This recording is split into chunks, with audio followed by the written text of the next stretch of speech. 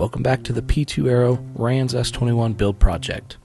It's a cold one today, but I'll be working on a few different things, mostly the Station 4 closeout and the aft baggage area.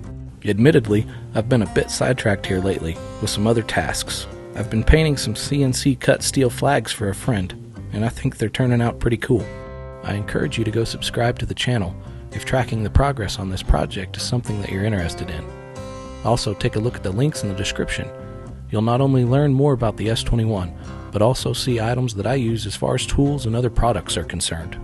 While all the cage skins are off, awaiting sufficient weather to go outside and prep them for paint, I had a few things that needed to be done before I put those back on. One of those is this front floorboard. It wasn't a huge task. I didn't catch the actual work on camera, but here's some shots of the end product. I'm considering powder coating this piece as it will get some wear and tear, but I haven't made up my mind yet. I'm curious, so let me know what you guys think in the comments below. So I've been fiddling with this closeout panel a bit, and I have the pilot side fitting pretty nice. With so many different surfaces to match, it's really difficult to get it perfect, and I by no means got it as good as I would have liked. Hours of small adjustments, and taking this thing in and out a million times is what it took me. So I'm sure open to hearing your suggestions on other ways to go about this. Like always, whether I succeed or fail, I intend to show it here, if not for any other reason than for others to learn from.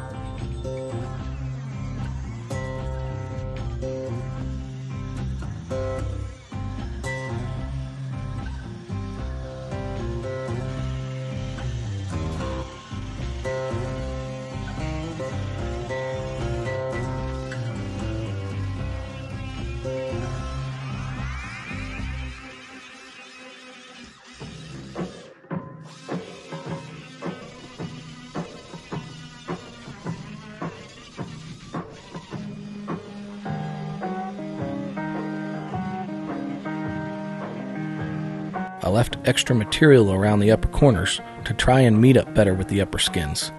Also, rather than trim out this whole recessed area for the stringers along the roof, I trimmed it to fit up underneath the bulkhead lip and will notch it out for the individual stringers.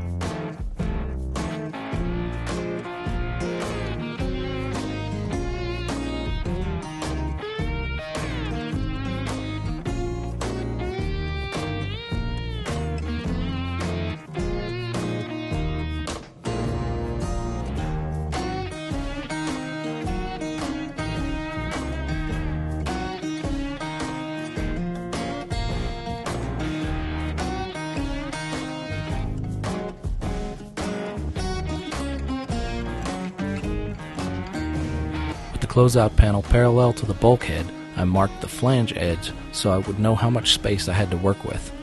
The plans mention not placing these fasteners through the bulkhead flange since it's not bent to a 90-degree angle and would cause issues when tightening things down.